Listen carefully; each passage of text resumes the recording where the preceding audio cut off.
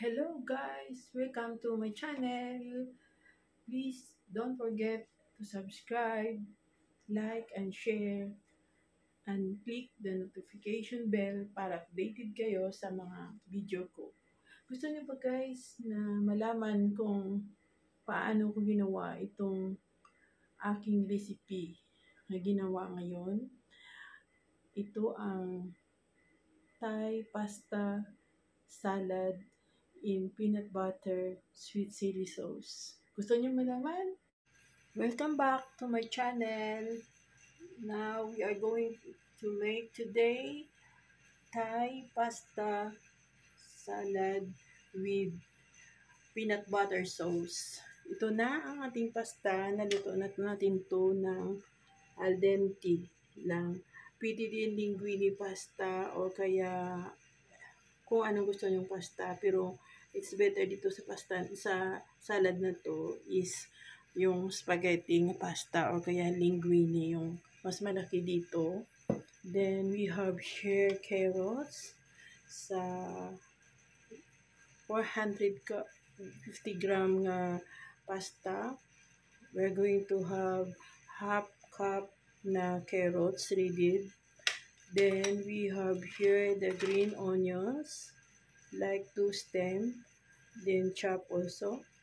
Then we have bell pepper, half, then chop also. Then we have garlic minced, like 2 cloves, and we have lemon for the sauce. And we have also medium size only these red onions. Now let's go and start. And then we have 2 tablespoons sesame oil or vegetable oil, no problem. Then we have 2 tablespoons kikkoman sauce and 2 tablespoons white vinegar and 1 tablespoon of peanut butter and 1/2 cup sweet chili sauce. Now let's begin. So first we need to put everything to the pasta. Yeah. Then we put the onions. Then the garlic.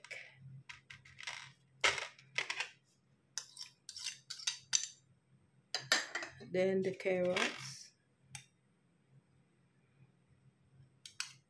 Yeah. And then the green onions. Anything you can see in my description for what is all the ingredients. Yeah. Then we start mixing everything together. Yeah. Then we start to make the sauce.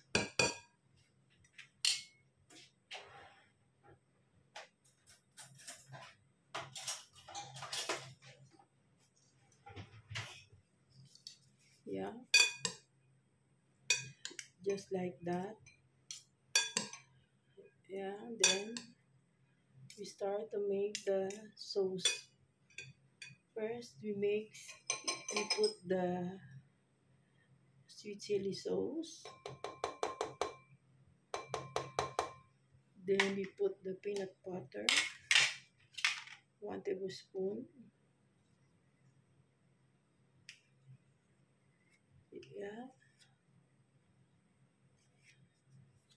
Then we put the 2 tablespoon oil or sesame oil or chili oil. It's up to you. If you don't have chili oil, you can use the sriracha sauce. It's a little bit spicy.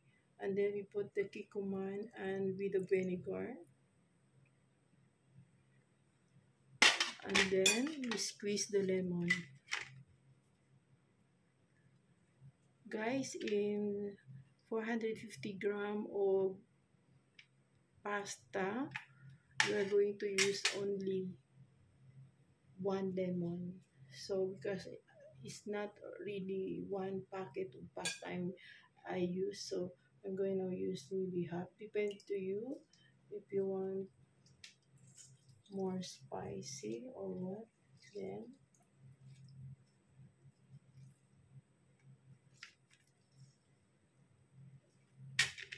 so I'm going to put 1 lemon because the lemon is small, but if big, I'm going to use half. Now we mix everything already, all the sauce. Then we need to mix it well so it will become smooth and gonna be like very nice sauce. But just minute, I'm going to take the seeds of lemon. Yan. Kasi meron ako nakitang seeds. So, better maybe to strain the lemon so you can take only the juice. But I don't use the, what is this? Now, gonna mix very well.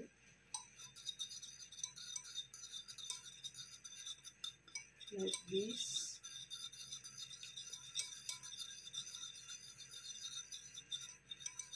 Yan.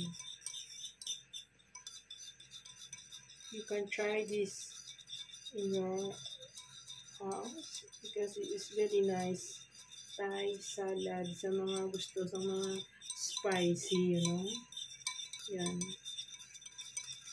Pero kasi meron siyang peanut butter kaya magbabalance din yung lasa ng yung Thai salad. Hindi naman siya masyadong maanghang kasi sweet chili sauce with peanut butter ang sauce dito. So, ayan na guys. Naging sticky na at na-mix everything well na natin. Yun. At hindi na natin ihalo sa ating pasta.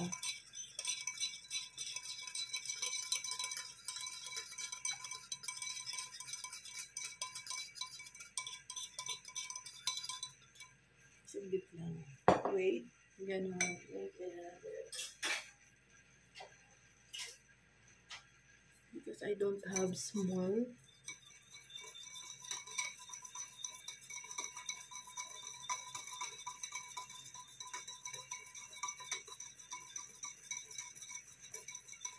Now, you can pour now to your ready mixed Thai salad. Lalagayin na natin ang sauce.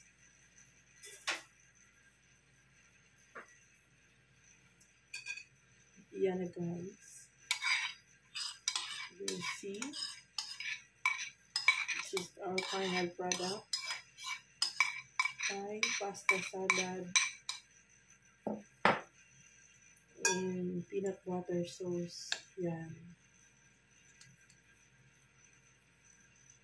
Ayan. Pwede lang kayo guys maka-add ng sweet chili sauce kung gusto nyo pa. Depends kung makita mo siya na yung salad mo medyo dry. So katulad dito sa akin, pwede kong madagdagan ng mga 1/4 pang sweet chili sauce. Itong ginamit ko na sweet chili.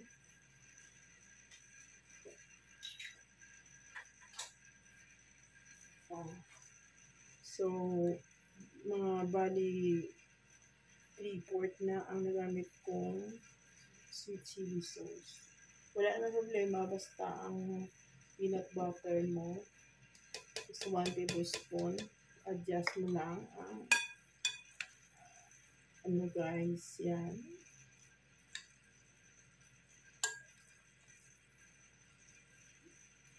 Then,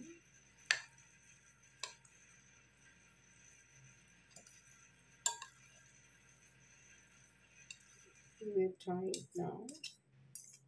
Hindi ko pa siya guys nilagyan ng black pepper and salt kasi depende kasi kung magustuhan nyo pa kung may black pepper at ngayon try natin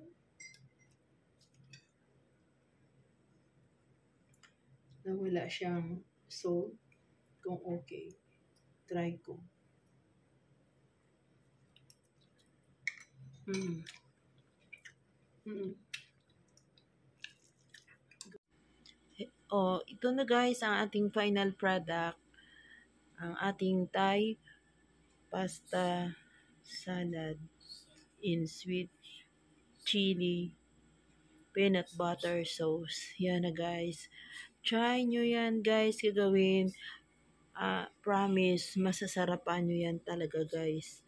Yan na guys. Kung gusto nyo more spicy, pwede nyo magdagan ng chili o kaya dagdagan nyo ng kunting chili powder. Kung depend sa inyo gusto. Yan na talaga guys. Thank you for watching. Don't forget to subscribe, like, and share my channel and click the notification bell para updated kayo lagi sa aking ginagawang mga recipe. Thank you for watching. More power to all.